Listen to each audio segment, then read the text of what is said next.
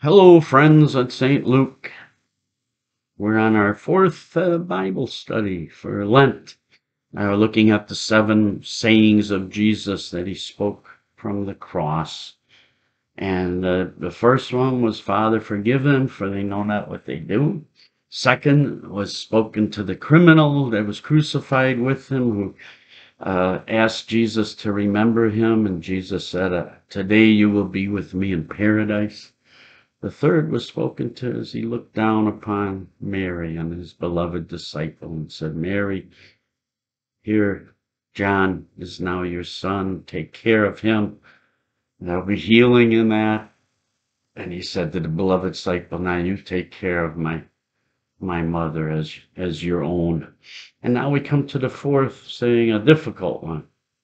But that shows how Jesus understood the sorrow that comes to us because of our sins, when we feel separated, when we feel the sadness, the pain, the suffering, the tribulation that comes to this world and have no hope, all of which Jesus endured for you and for me as he cried out, my God, why hast thou forsaken me? Eloi, Eloi, lama sabachthani. Why hast thou forsaken me? Difficult words, but that's how we would have felt, abandoned, separated. No hope, just darkness, gnashing of teeth. But Jesus took that upon himself. And we'll find that really those are words not just of abandonment, hopelessness, but really point to a hope and an assurance. Even as we suffer, we know God is with us in the darkness and fulfilling his promise that all things, no matter how painful, they will work together for good for those who love God. Let's begin. I'm going to begin with a prayer and then share a little different song that I had written about the cross, how long this journey is from Ash Wednesday to Good Friday and ultimately to Easter. But let us pray. Lord, there are so many times in this life when we endure in this sinful, broken world sadness and sorrow, injustice, pain, and like Jesus, we echo his cry, why, my God, have you forsaken me? I feel all alone. I feel that evil is winning. Help us as Jesus reveals that you are always with us, even in the darkness, as you did on Good Friday, turning the darkest, bleakest, most terrible moment of all, Good Friday, into the greatest moment when light prevailed and the tomb was filled with the voice of the angels who said, he is not here, he is risen. And so in our suffering, we know, as we persevere, as we are patient and keep our trust in you, that blessings and resurrection, newness of life await us. Amen. This was another song that I wrote for Lent. It's a long journey, difficult one. We repent. We remember Jesus' suffering. We recall our baptism. We sacrifice and fast and seek to remember the poor and the less fortunate. We stay focused on the cross. It's a long, long journey to the cross. It's a long, long journey to the cross. With faith and prayer, God will bring us safely there. It's a long, long journey to the cross. Let us journey together to the cross. Let us journey together to the cross. Oh, my sister, my brother, we will help one another. Let us journey together to that cross. And that's what we're trying to do in providing these 7 Bible studies, all focused on Jesus' final words from the cross. And this one's a difficult one. My God, why hast thou forsaken me? Matthew wrote these words, one of the disciples of Jesus, and we hear of it in Matthew 27. From noon on, darkness came over the whole land until 3 in the afternoon, 3 hours, darkness covered the earth as Jesus died. Maybe God wanted to shield his son from the sinful eyes of the world. And about 3 o'clock, Jesus cried with a loud voice, Eli, Eli, Eloi, Eloi, lema sabachthani. That means, my God, why have you forsaken me? When some of the bystanders heard it, they said, this man is calling for Elijah. At once one of them ran and got a sponge, filled it with sour wine, put it on a stick, and gave it to Jesus to drink. But the others said, wait, let us see whether Elijah will come to save him. Then Jesus cried again with a loud voice and breathed his last. Again, the Gospels have different sayings, but this is a tough one. And maybe you've felt that. God, why have you abandoned me? Why have you forsaken me? You see the pain, the suffering in this world. You say, God, where are you? Why do you allow such suffering to take place? And we say that, where's God? He said, I will be with you always. And maybe there's comfort in that, knowing that we're not alone. When we suffer or we see others suffering, God is there in the midst. God's promises he can take the suffering of this world and turn it around for good. And sometimes you say, what good can come of it? All these painful moments that we witness, that we experience. God says, I will be with you and I will turn it around for good. And God does say that one day there will be a day of judgment. Those who cause suffering and pain, especially to the innocent, especially to children, Jesus says they will answer to a day of judgment when he comes again in glory and power to judge the nations. And God does say that suffering can help us develop and become the person God intends us to be.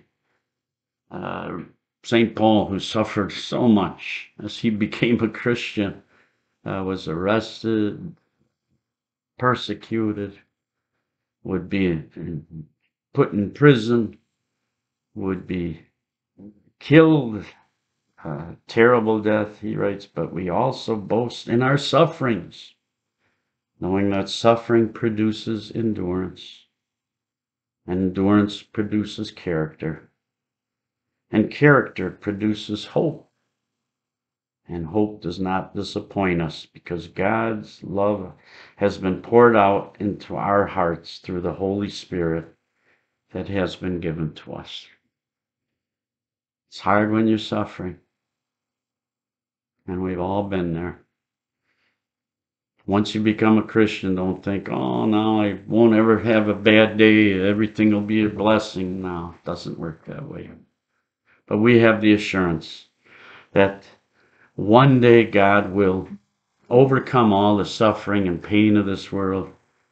All things will be made new, and we will be brought unto that heavenly kingdom where he says there's not going to be no more pain, no more suffering, no more sorrow. The suffering and pain that Jesus endured was prophesied many years before Jesus would be born in the prophet Isaiah in the 53rd chapter. It just amazes me. This is almost an eyewitness account of what would take place on Good Friday, written centuries before. Isaiah wrote, "He was despised and rejected by mankind, a man of suffering and familiar with pain. Like one from whom people hide their faces, he was despised, and we held him in low esteem." That's Jesus suffering. Surely he took up our pain and bore our suffering. Yet we considered him punished by God, stricken by him, and afflicted. But he was pierced, his hands, his feet, his side, the crown of thorns, pierced for our transgressions. He was crushed. He fell underneath the weight of the cross for our iniquities. The punishment that brought us peace. Again, peace with God. We're no longer at war with him. He's no longer angry with us. Was in him, and by his wounds we are healed. Let me read a little bit more. We all, like sheep, have gone astray. Each of us have turned to our own way, and the Lord has laid on him the iniquity of us all. He was oppressed and afflicted, yet he did not open his mouth. He was quiet. Guard slapped Jesus, said, "Answer." The governor, when he asked you a question, he was led like a lamb to the slaughter. He had the power to call upon the angels to set him free. He was God Almighty, yet he humbled himself like a lamb led to the slaughter, and as a sheep before its shears is silent, he did not open his mouth. He was killed when the Passover lambs were being slaughtered in the temple. That was the day of Good Friday, and he becomes the Lamb of God, in whom our sins are forgiven. Well, I encourage you, read Isaiah 53. It was all prophesied that the Messiah would suffer. Jesus himself said to the disciples, "The Son of Man must suffer many things and be rejected by the elders, chief priests and scribes, and be killed and be raised up on the third day." Jesus told the disciples that he would suffer. And he described discipleship. Take up your cross. It's going to be difficult. It's going to be painful. There will be suffering. And then Jesus says, you must deny yourself. Take up the cross if you would follow. Follow him. Discipleship, following Jesus, isn't always easy. And in this sinful world, there will be times of suffering, pain. And when that happens, don't think, "Oh, what did I do wrong? Has God abandoned me? Is God dead?" Like some would claim. No, he's there in the suffering. And sometimes just having someone there with you can help give you strength. You don't have to have the answers. Just be there quietly, sharing in my pain, my sorrow. That's God. We know he shares in our pain. We see it on Calvary's cross. But he also says one day, the sinful, the unjust, those who cause suffering and the tragedy, there will be a day of accounting and judgment. And one day he will make all things new. In the midst of suffering, think back to maybe a time that you went through a difficult time. Maybe you're going through it now. But as you think back to those times when you felt abandoned by God, and I've had my share, just like all of us, after time you realize I can see how God took that difficult moment and he turned it around for good. He was there even as I was wrestling with him, struggling, accusing him of leaving me. He was there just as he was with Jesus. And think about during this time of Lent, can you be a support, a living presence of Christ to someone who's suffering, who's lonely, who experienced a tragedy or an injustice? How could you? Again, you don't have to have the answers. Maybe just be a partner, a silent presence in that person's life. A member of mine, she lost her husband in a tragic accident.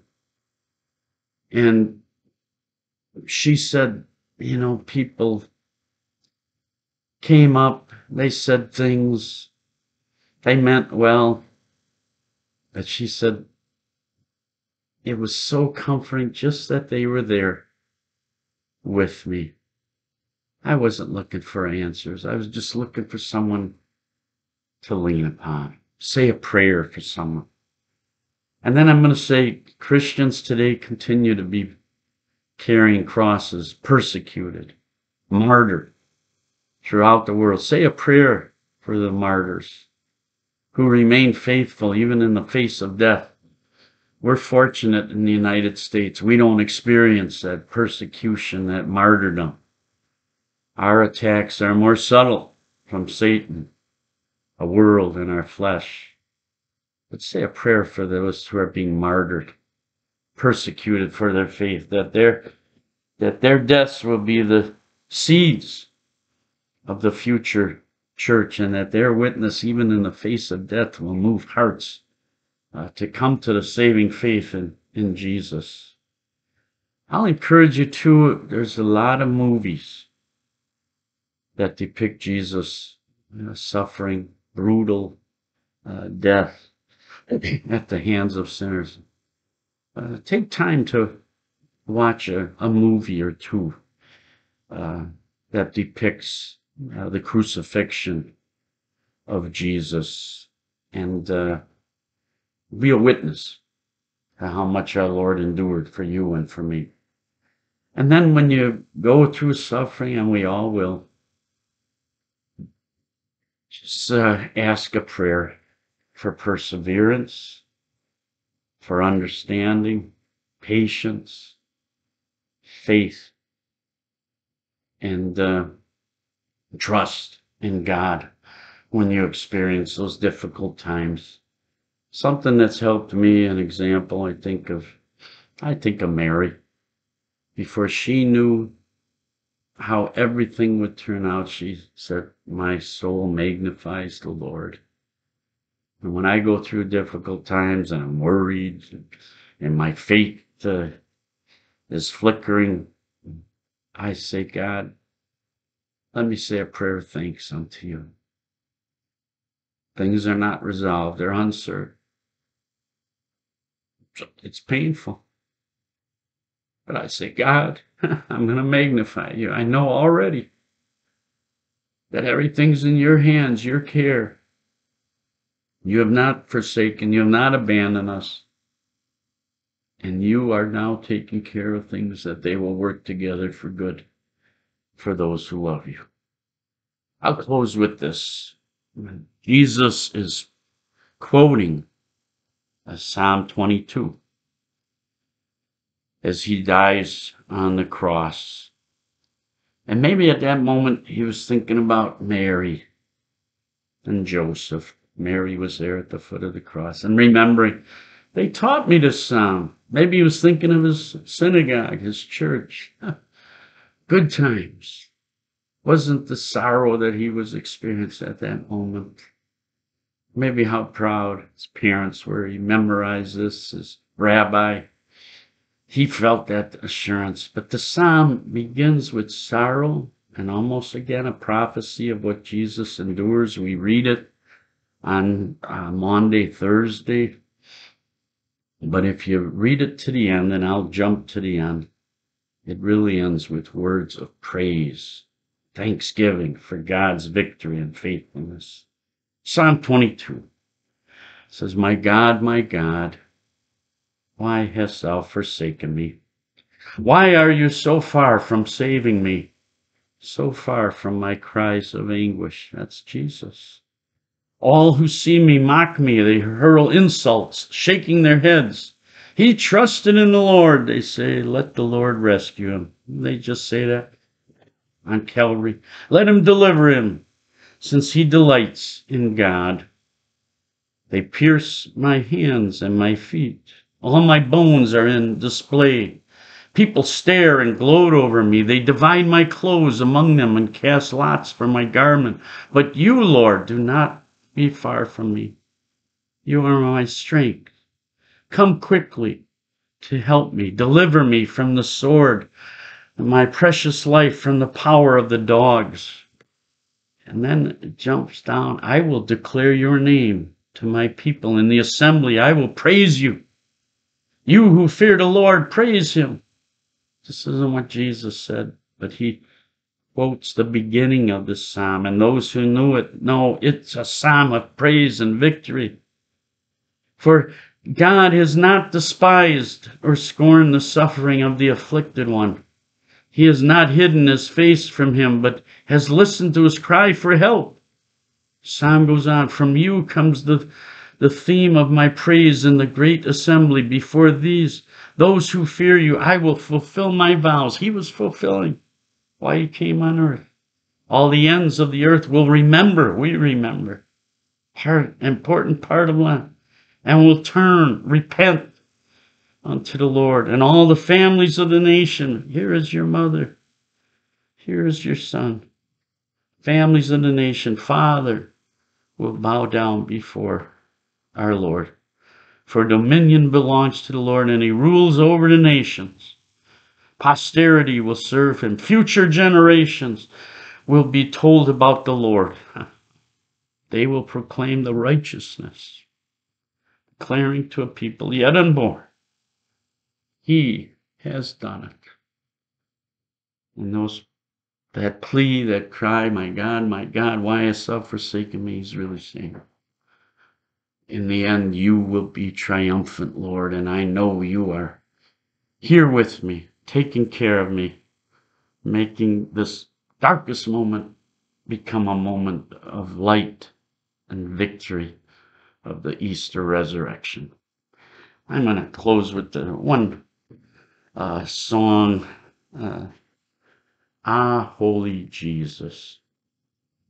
Ah, holy Jesus, how hast thou offended, that we to judge thee have in hate pretended, by foes derided, by thine own rejected, O most afflicted.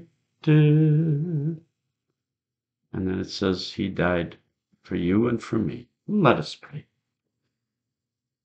Lord, we thank you that you know our suffering, our pain, as we oftentimes cry out, why, Lord, have you forsaken me? Why have you abandoned me? I don't feel your abiding presence. But with Jesus, we know that you are with us, even in the most difficult of times, the greatest suffering, and that your promises, you'll never leave us, and that as you did on Good Friday unto Easter, you will take our moments of despair and turn them into moments of great rejoicing.